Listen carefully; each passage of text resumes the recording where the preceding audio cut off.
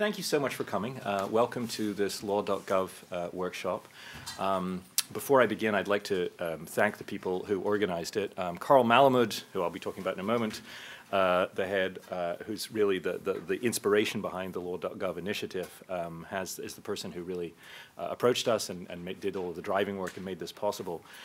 Jennifer Jenkins did all of the logistical and organizational, also conceptual work of putting together the various presentations and steering our, I think, quite biddable speakers into their various positions. And Balfour Smith, who's outside, was, as always, indispensable in getting it worked out. A few administrative announcements. Carl sternly admonished me to tell you that if you wish to tweet or to access the tweets about this, the hashtag is hashtag LAWGOV, no period. Also, the students are in exams right now, and so we ask you, we will keep the coffee and lunch and so forth immediately in here or in the next door room. And so if you're after the sessions or at lunchtime, if you could go out into the beautiful sparkling day or get down into the Star Commons, the beautiful space out there, rather than congregating right out here, because people will be taking exams. So we appreciate your kindness in that. I was at a conference in Stockholm recently where the organizer introduced me by saying, "This is James Boyle. We couldn't get a better speaker." and as a person who writes reference letters for a living, which have lots of similar phrases, you will be very lucky to get him to work for you. I recommend this candidate utterly without qualifications. And he always stood out in the class. Being a cognoscenti of such things, it occurred to me that this actually was a somewhat ambiguous commendation. We couldn't get better speakers. But in the positive sense, it is in fact true that today we couldn't get better speakers. We really have a remarkable number of speakers here. And I want to, I will introduce the people who are going to talk on this panel. And I'd just like to go into slightly more depth than I would normally do, because some of them are our own colleagues, and it's all too easy that we skip over the achievements of those on our own faculties. Following me will be Dick Danner. Dick is the person who has had all of Duke's law journals online in full for free since 1996, Dick? About then. What? About then. 5? No. Okay, 6. We'll go with 6. The fuzziness is in the other direction. Okay.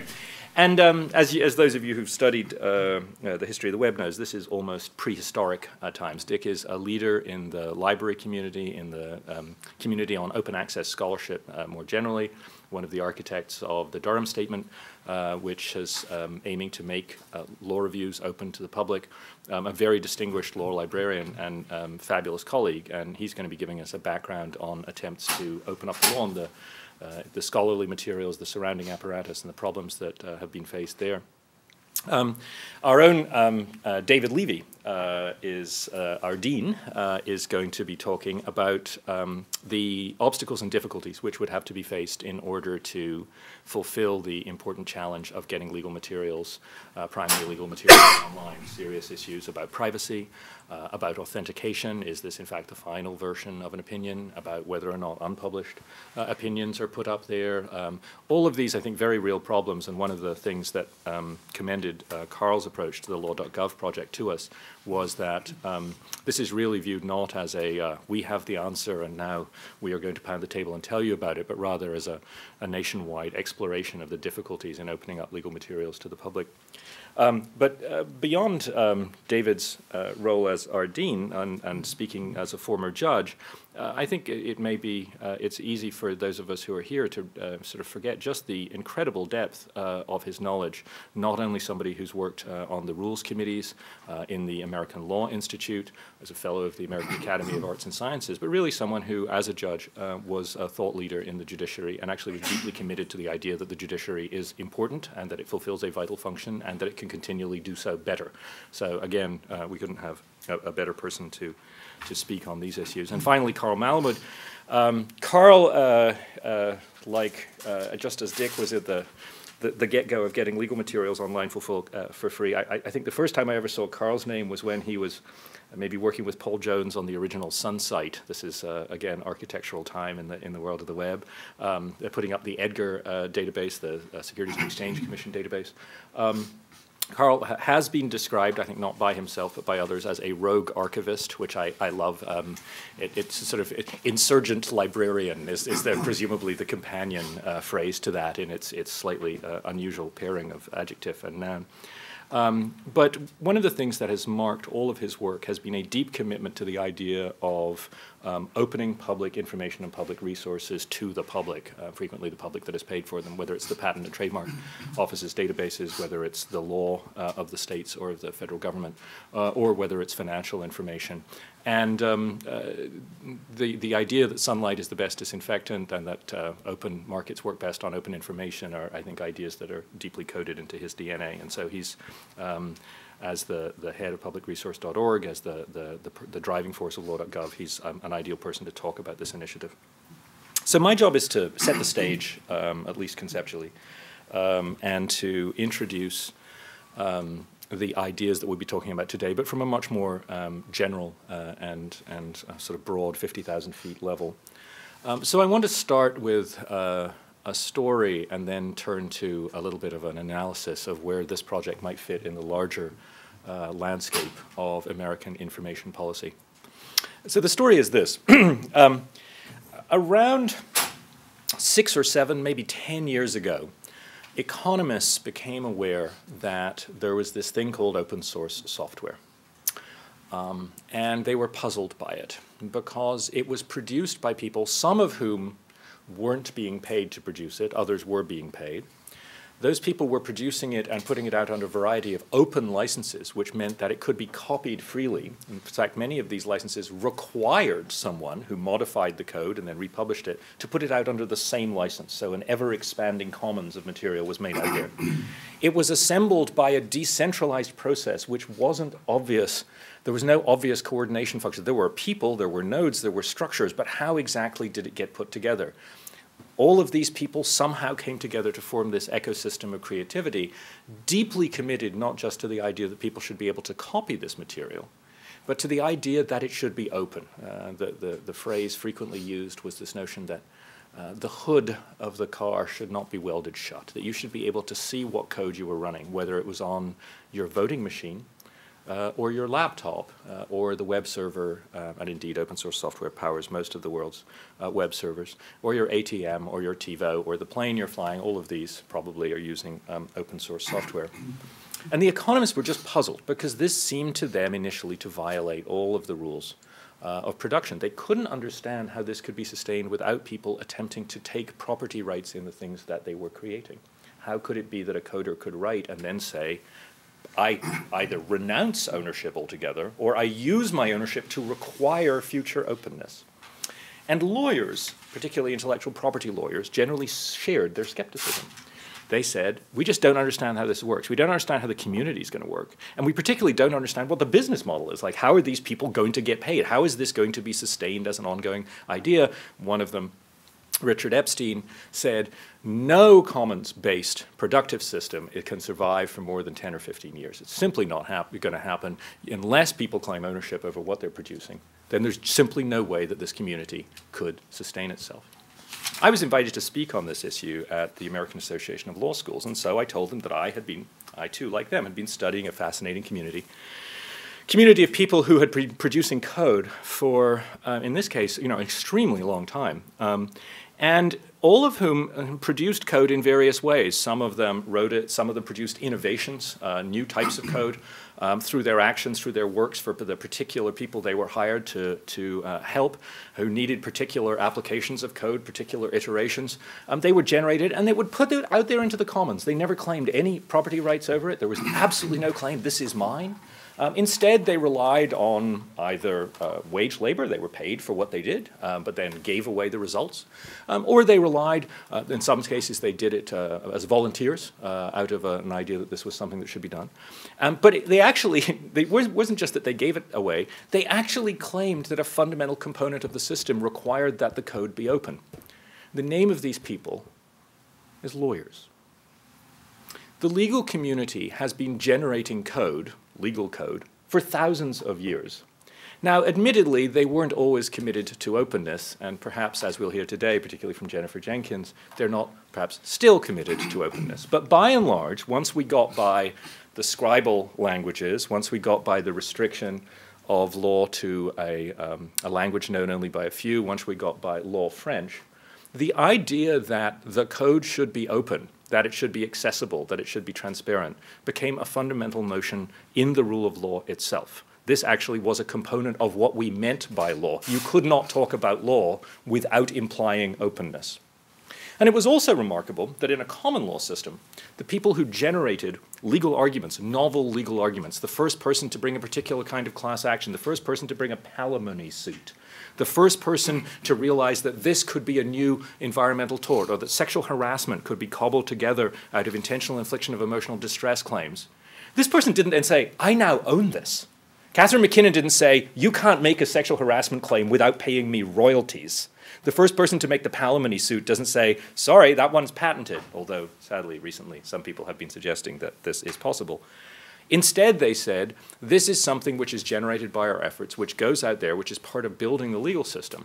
And this is something which should be open to all. Now, I don't want to strain the analogy too much. Obviously, judges and legislatures have different roles than open source software programmers. But I want to suggest to you that the title of the workshop, if law is America's operating system, should it be open source, is more than just a play on words. That there actually is a notion here of exploring the extent to which a requirement of the code itself is openness, that is actually included within our ideals for it. And secondly, that we should explore and think creatively, as the open source software community did, about ways in which one can not only make this open and public, but which then layers of other activities, some of them for profit and some of them not for profit, could be built on top of a commons of accessible material. That's exactly what happens with open source software. Red Hat, for example, makes a lot of money out of software which is completely not owned by them, right? They build a layer of services on it. Lawyers have always done that. But I think there are also ways in which we could think about the future of legal research services in a much more dynamic way than the current relatively duopolistic system which we have in the United States. Okay. Enough of the analogy. Let me turn to our general background. If you study intellectual property, or if you study First Amendment law, if you study communications law, you tend to think about your little area as being the only area in which information policy is made. We don't generally think about the information policy of the United States of America. And in fact, if we did do so, it would seem to cross all of those boundaries. It would include things like the First Amendment. It would include things like copyright law. It would include things like the Administrative Procedures Act, the requirements of due process. All of these things coming together in order to sort of frame the way that we think about information policy. And it seems grandiose to talk about the information policy of the United States. But I'd like to suggest that the United States actually has had an information policy, not always, not consistently, not in every area. But it is one which is fundamentally important for the framing of the discussion that we're going to have today. And the interesting thing about the United States information policy, and this makes it particularly exciting for those of us who are interested in empirical explorations of the way things actually play out in the world, is that it is not the information policy that every state has taken. I think actually it reflects an approach which is, in some regards, quite unique. So what is that policy? Well, it's made up of many parts, as I said. Let's start with one of the most remarkable. Facts are free. This is a really remarkable tenet and is one that is not absorbed or not put out there by every state. The United States is committed to the notion, largely through its copyright policy, that unoriginal compilations of fact cannot be covered by property rights. Now, this is actually quite striking. What it says is, you can have property rights, but the property rights are not going to be over the layer of fact. And additionally, a second tenet, they're not going to be over the layer of idea. Property rights can exist over things like expression and invention, expression, copyright, invention, patent. But the layers of fact and the layers of idea will remain open as a commons for future people to mine in order to create new expressions and inventions.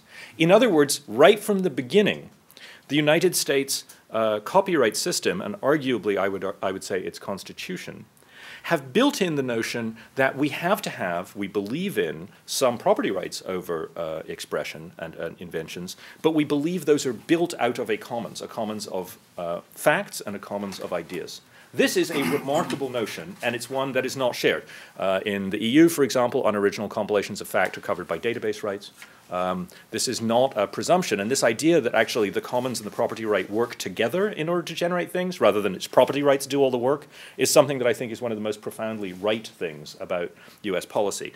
I think there's empirical evidence comparing the performance of US database industries to those of the EU that our approach also works better. That is to say, economically it produces more stuff, more access, and it also has considerable First Amendment benefits. Yochai Benkler has written on this very interestingly, talked about the ways in which the requirements of the First Amendment include requirements that effectively make it impossible for us to enjoin access to facts in cases where fundamental political activities are involved.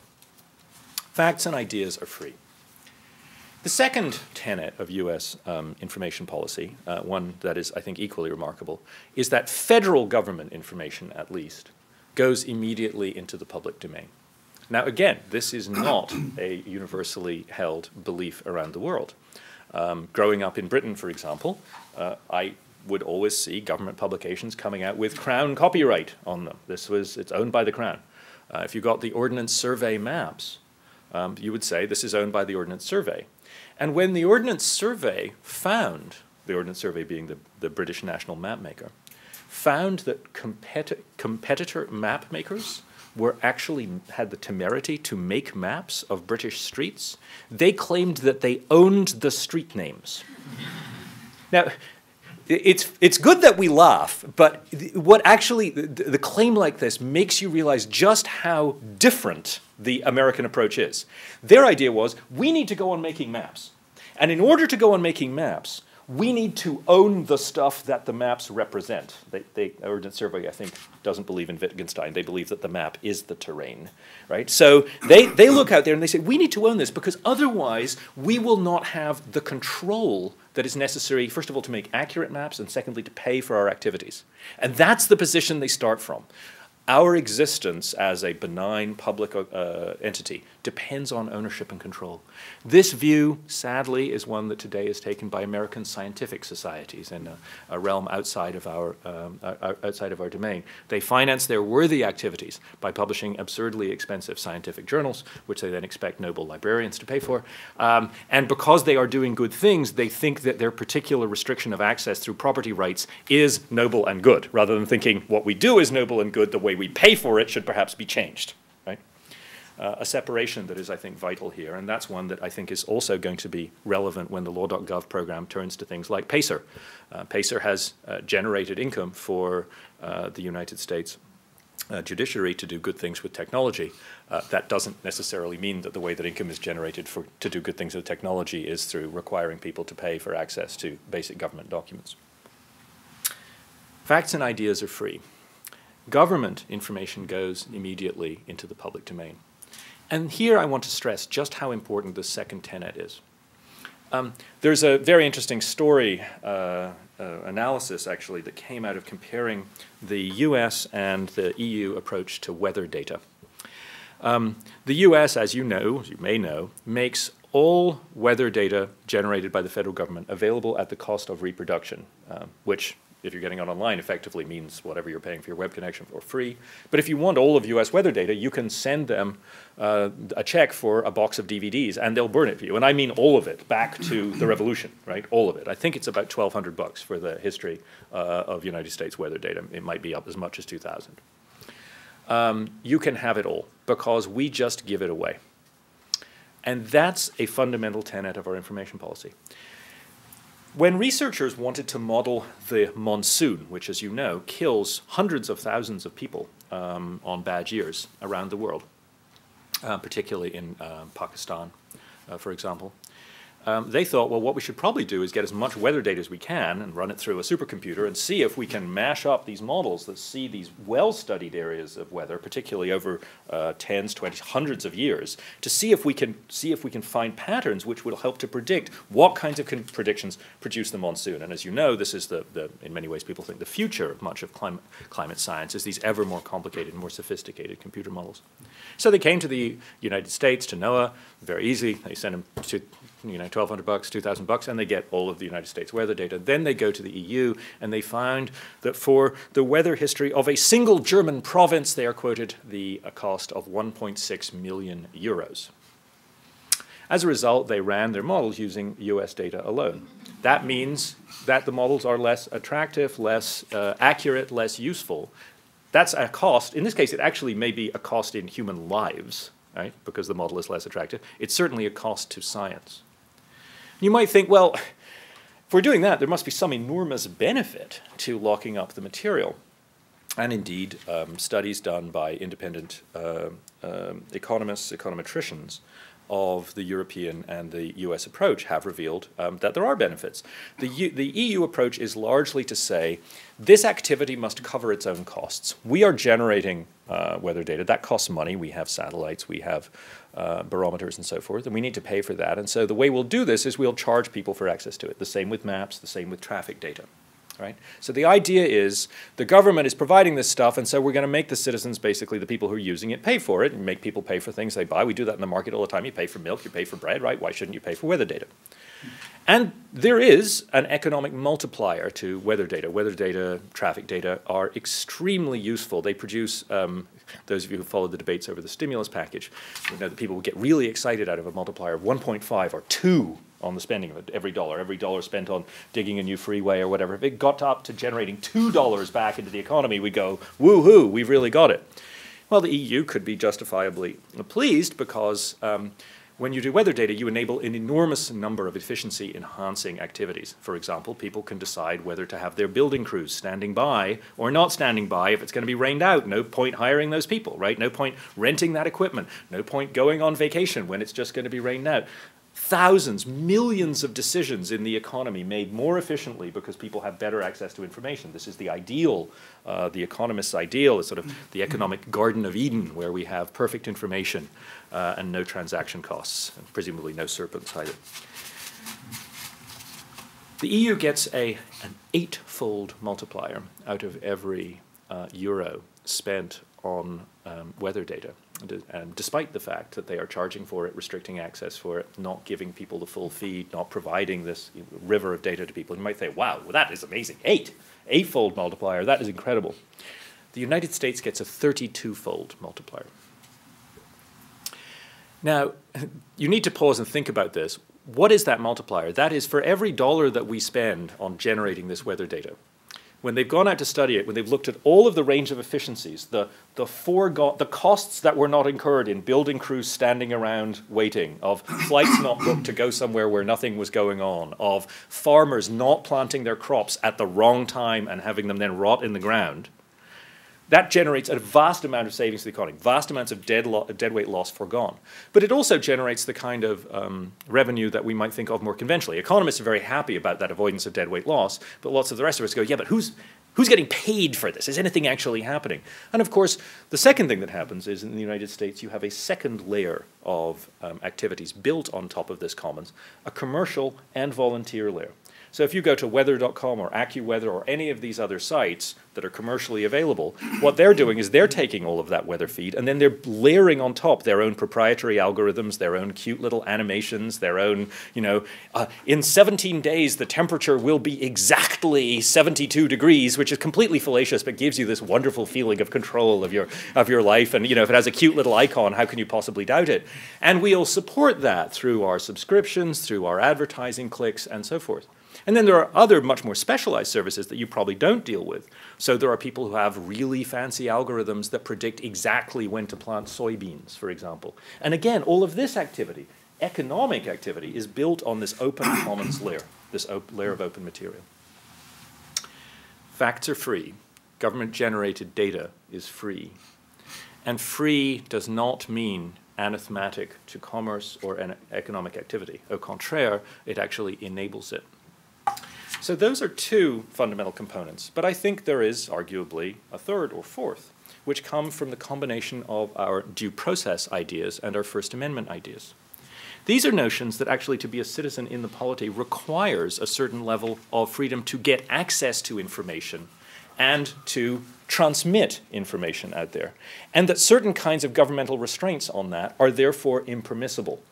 To give one example, Mel Nimmer said that even if publishing a copyrighted photo of the My Lai massacre without the photographer's permission were not protected by the fair use doctrine, it would be clearly protected by the First Amendment. If somebody said, you can't do that, I'm getting an injunction, you can't publish this photo because I own it, the First Amendment alone would give you the right to do that. Property rights would have to give way. That's a line that we could take up.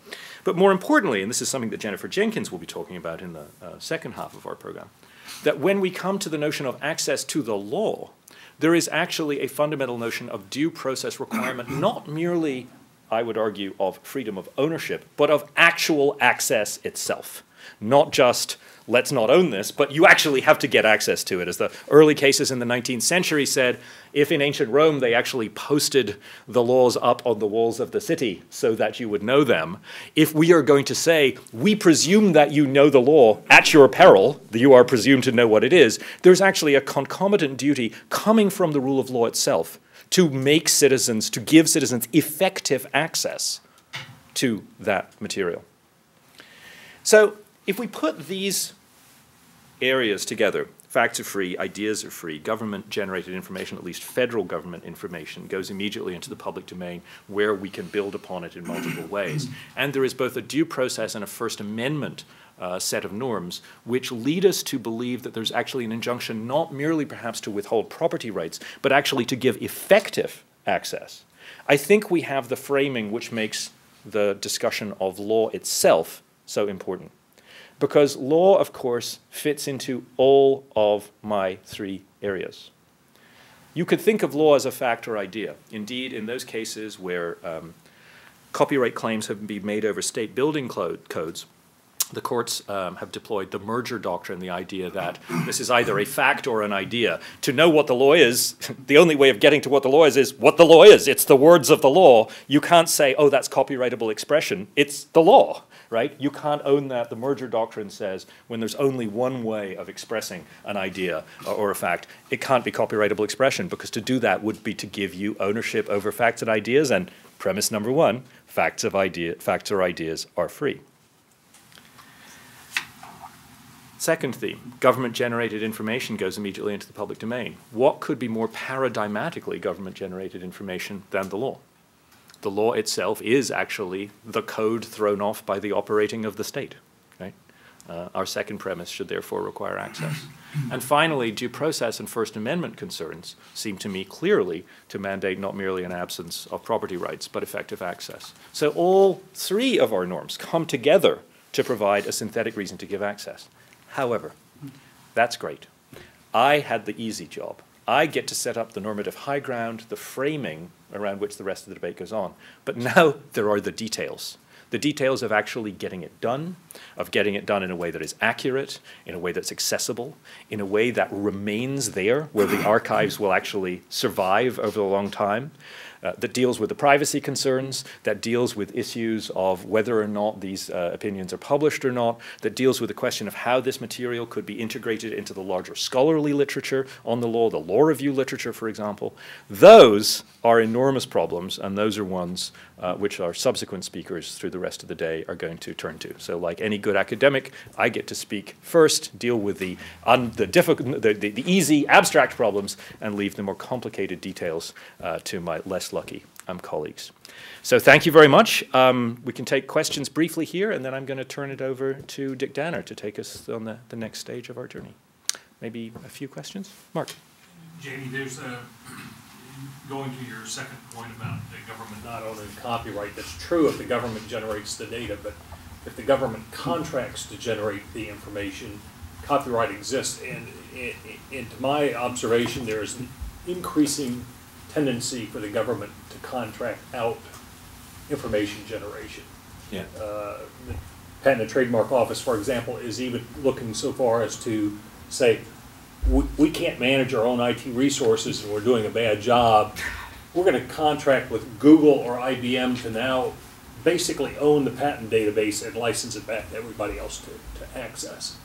And perhaps this is something Carl's prepared to talk about later, but that's one of the things that we will face is who's generating the information in reality. So this is a wonderful point. Mark Webbing, by the way, former general counsel of Red Hat, and now working with a variety of the initiatives to help restore our sadly taxed patent system, including peer-to-patent and so forth, and working with the Free Software Law Foundation. It's a real problem. I've been involved in a number of meetings around this. Carl, I know, has been involved in a lot more. The problem is this. You have a well-meaning government agency faced with dwindling budgets trying to generate information for the public. They have a bunch of people who come in and say, we're really good at this. We're private companies. We can solve your problem. We can lower your costs. And the person who's making the deal says, well, okay, well, what do I need to do? Okay, well, all I need to do is like ensure, I don't know, whatever I'm thinking is my obligation to the public right now, like effective public access to the following scans. And so I write the contract to say, you, the contractor, have to provide effective public access to the following scans, the following satellite photos, the following weather data, or whatever. But you then get to own the underlying material, right, which you have processed or you have, and you get to own more complex services that are put in. You get to be the gatekeeper. So you get to say whether or not someone can take those satellite scans and make Google mashups, or whether or not you could integrate the weather data and the satellite data and the geosciences data in order to produce multi-layered maps, or whatever. All of the things that we can't yet imagine because they have not yet happened. And so one of the things which, and this a group of people, particularly Harlan Onsrud, I think in the geosciences community, have been arguing, is that we really need to get worked into the DNA the notion that certainly the government can use private contractors, but when it does so, one of the things that it has to guarantee is access to the underlying layer of the data generated, that we can't sign away the public birthright. Really, I do think there's an analogy here to the public trust doctrine from property law, which is we don't just get to turn the canal over to the private ship owner in perpetuity because the public actually has an interest in it. And the thing is that the short-term identification of our interest in access to one particular manifestation of data should not be confused with our long-term interest in access to the data as a whole and the future ways we have not even yet thought about that we will process it. And I know I'm preaching to the choir in that one.